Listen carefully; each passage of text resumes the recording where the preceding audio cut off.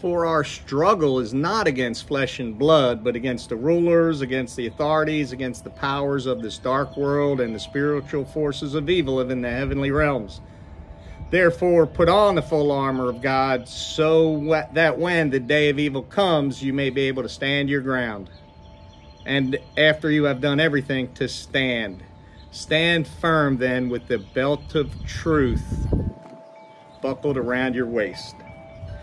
We've been grooving through Ephesians 6:10 through 20 and the power of God and the might that he provides us and the full armor of God, the things that we need to stand firm against the schemes of the devil. And today I just want to talk a little bit about the belt of truth. You know, yesterday we talked about who the enemy was, and we identified that the enemy is the spiritual forces of evil and the rulers and the authorities and the powers of this dark world. And God has given us instruction on how we can stand firm in the day of evil, when the day of evil comes, and that's by putting on the full armor of God. So today I just want to talk about the belt of truth. And it's important that we look to God and God's word to find truth. Because in my opinion, if you look around what's going on in society and the purveyors of information, they continually lie to us and they do not tell us the truth.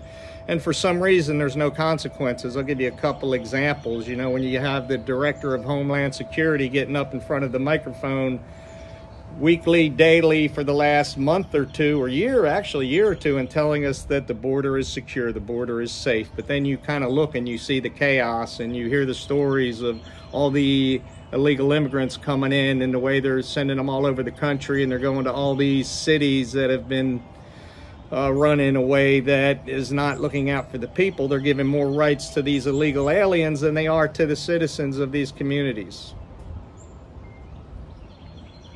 I mean, that right there will tell you, you can see when you stop and you look and you listen to what's going on, you can see the difference between the lies and the truth.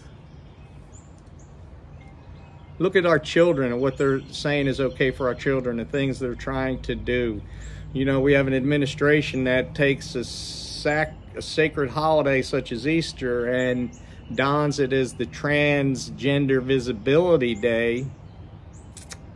I mean, that tells you all you need to know as far as where their hearts are. You know, they say, these people say certain things and they say that you know, they believe in certain things, but then their actions don't follow their words, and they just get up there in front of the microphone and continually lie and lie and lie to us.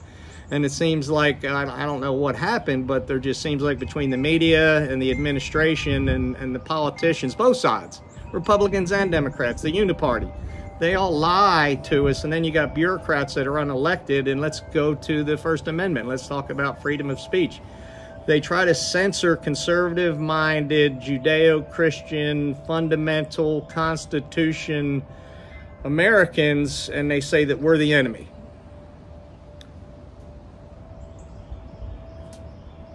I mean, is it bizarro world or what?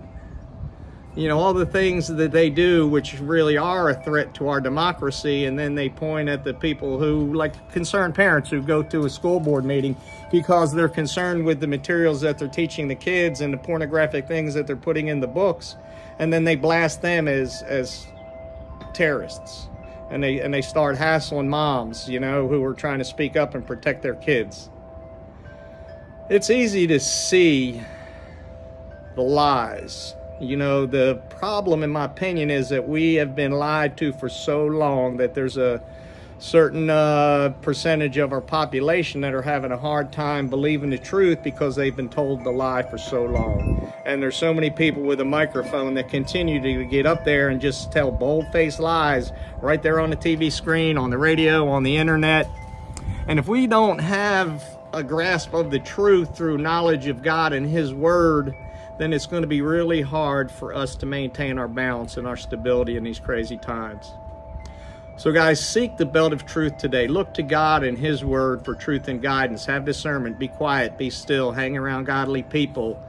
Stand up for the things that you see that are wrong. You know, don't be consumed so much by the crap that's on the TV that you forget about the truth of, really, it's just love. You know, that's the answer.